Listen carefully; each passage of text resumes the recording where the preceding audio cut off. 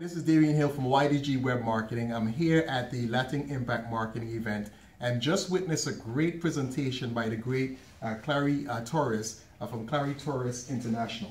And so she talked about the law of attraction. And what I wanted to ask about is this specific question. I know so many people have, a bad relationship with money. We have different struggles in life, but money seems to be one of those topics that's an issue. Wouldn't you agree, Clary? Yes. So what would be one of the recommendations in terms of helping us to improve our relationship with money? I think that it's very important to talk to yourself and to analyze your thoughts about money. What are your personal beliefs about money? What did you grow up hearing all day long about money? Is money do you have a bad relationship with money in a way that you think money is bad? Do you think money is selfish to want money? Is it selfish to want money? Is it something that you believe that maybe God does not want you to have too much money? It's very important to basically analyze. The first step that I would say is purge. Sit down and write down all the negative thoughts that you have about money all day long, all your negative beliefs, and just purge it out. Okay. And really analyze what you have written down. Sure. And then write down the opposite right next to it. Okay, and then those can become your new beliefs. And read them out loud all day long. I would say maybe breakfast, lunch, and dinner. Sit down, take out your list, and read out loud your new beliefs, your newfound beliefs about money.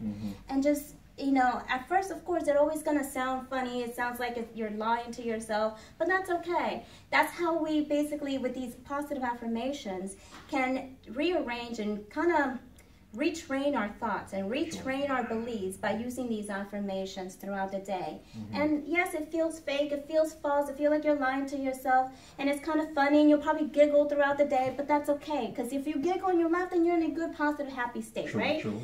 So you can use that, and use that positive energy to use these beliefs and these new beliefs and retrain your mind, retrain your mindset, and retrain the way that you think about money, and retrain you into a new healthy relationship about money. Gotcha. So repetition is important. Yes, it is. Reprogram yourself. I mean, if you're 20, 30, 40 years into your life that you have programmed yourself about believing negative thoughts about money, then you need to retrain your brain again.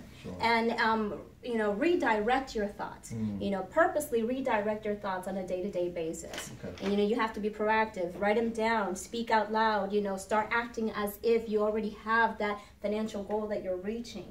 I mean, that's a very, to summarize all the things that you could possibly do, but hopefully that will work. Well, thank you. I appreciate it. That was some great advice, and hopefully you guys will take that information and use it in your business, in your life. How can we get in contact with you? How can the listeners reach you? Okay, I am on Facebook, Clary Torres, or you could also Google clarytorres.com. That is my website. You can reach me on my email, clarylifecoach@gmail.com, and that's it. All right. Well, thank you so much again. This is YDG Marketing here at the Latin Impact Marketing event with Ms. Clary Torres, and law of attraction, success to you. Be blessed.